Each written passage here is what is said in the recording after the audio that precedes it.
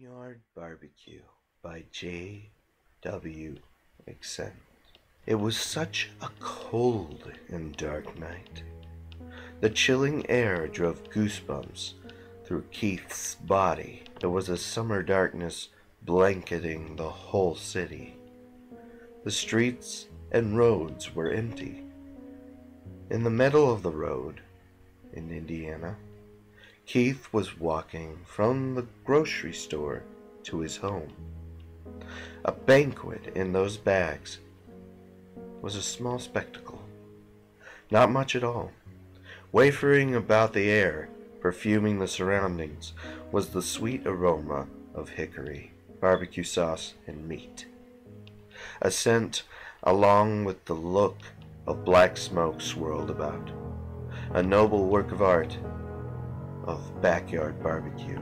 About him, stood out against the sickening smog of the city, was a smell combating the stench. A smell so strong and rich. It smelled like turkey, steak, hot dogs, just so many juicy meat scents, causing Keith's mouth to water. However, one smell in the whole combination eluded him. What is that smell? Keith thought. Keith kept walking. The smell was a cross between feces and what seemed to be a rich, strong bacterial odor, as well as permeating and nauseating. The temperature that day was 85, and the awful, acrid odor ruined the wonderful meat smell somehow, and it was very sad because he had enjoyed the barbecue scent for a while. An almost coppery, metallic component of a musky, sweet perfume. Methane. The scent was nauseating and sweet, putrid and steaky. The smell was so thick and rich that he could almost taste it. Keith gasped as he fell to the concrete, losing his bags of everyday supper and breaking his nose. Blood seeped from his nostrils as well as his mouth. It was after smelling his own blood he had realized it had an iron and metal smell, taste of salty sweet, metallic, sour, and sticky. Keith realized that half of the scent he was smelling from the barbecue was blood, human blood. Keith pulled himself up, his face now clad in satin, sticky, and covered with blood. Eyes slightly burning. As he made his way towards the smell, Keith discarded the food. The night got darker. The dead smell was now more potent than ever. He no longer smelled the sweetness of a grilled meat, but rather the smell of decayed, burnt flesh. Keith, in his running, came across a pristine white Victorian home. Smoke billowed from behind the house. Keith ran faster around the house to the backyard where the smoke had come from.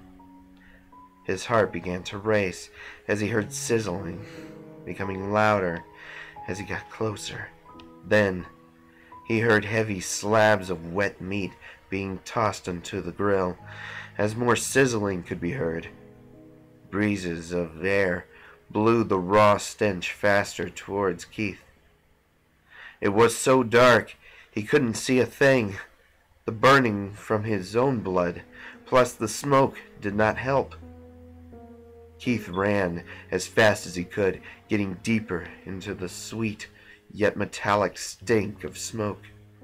Suddenly, Keith fell over a pile of something. It didn't take him long to figure it was parts of the dead. Each piece he laid on felt like a hand or someone's face. Pain rushed over Keith's body as he had kicked his leg out to try and get up, only to knock something over onto him. A grill. Hot burning grease spilled over him, making Keith scream. Footsteps came close, then stopped right in front of the pile of bodies, the grill, and Keith. If I can't see him, he can't see me, Keith thought. A clammy hand grabbed Keith's body, lifting him up like a rag doll. "Ah, more for my guests!" a voice exclaimed loudly.